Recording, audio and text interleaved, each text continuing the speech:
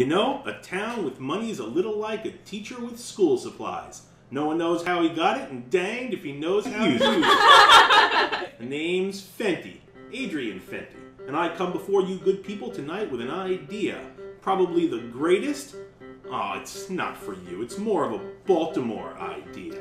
Now, wait just a minute. We're twice as smart as the people of Baltimore. Just tell us your idea and we'll vote for it. All right, I'll tell you what I'll do. I'll show you my idea.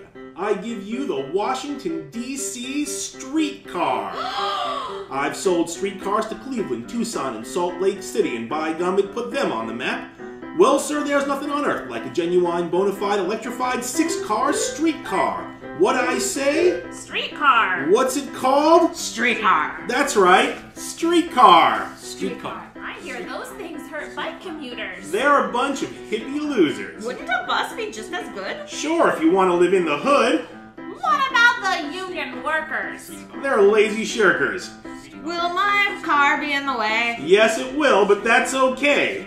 Has anyone seen my crack? Marion Barry, you've come back? I swear it's DC's only choice. Throw up your hands and raise your voice. Streetcar. What's it called? Streetcar. Once again. Streetcar.